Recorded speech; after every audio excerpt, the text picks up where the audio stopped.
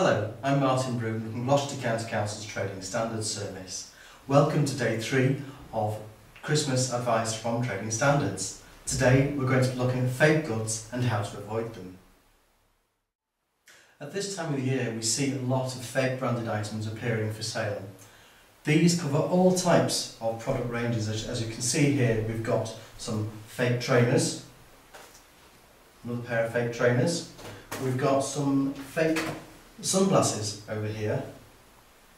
DVDs and videos and music, of course, are always easily copied and faked, and these are some examples that we've seized. Clothing continues to be one of the items that you will find in ready supply. Worryingly, perhaps things like electric goods, these fake hair straighteners. So they do cover a wide range of products.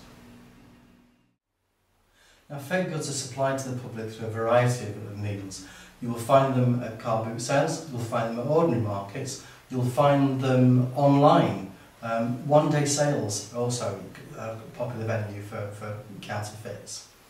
Increasingly we find that sellers operate through word of mouth. They work in the local community, their workplace contacts are often used to sell fake goods. Such sales are still illegal, the seller can face prosecution, and the consumer, of course, you can lose your money and find you've got very, very poor quality goods.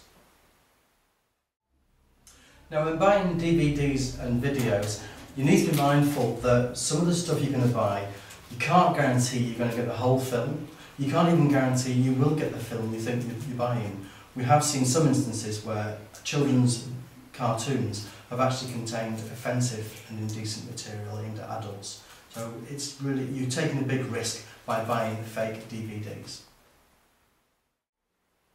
Now, it can be hard enough when faced with a product that you can examine in your own hands to tell whether or not it's a genuine or fake item. When you're buying online, of course, this risk is even more exaggerated. So you need to be thinking about the kind of place that's selling it, the kind of marketplace that's offering the product for sale.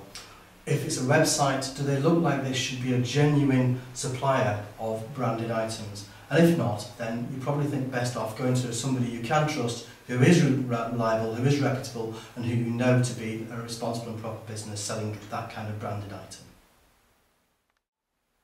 So we've seen that there is an array of goods, and anything that's got a brand is usually going to be sold and copied by somebody illegally.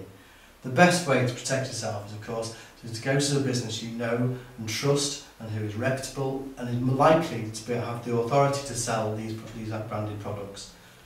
Think about where you're buying them from. If you're buying them from somebody in a suitcase on the high street or a car boot sale, you want to ask yourself, are these likely to be genuine? I think the best answer is probably not.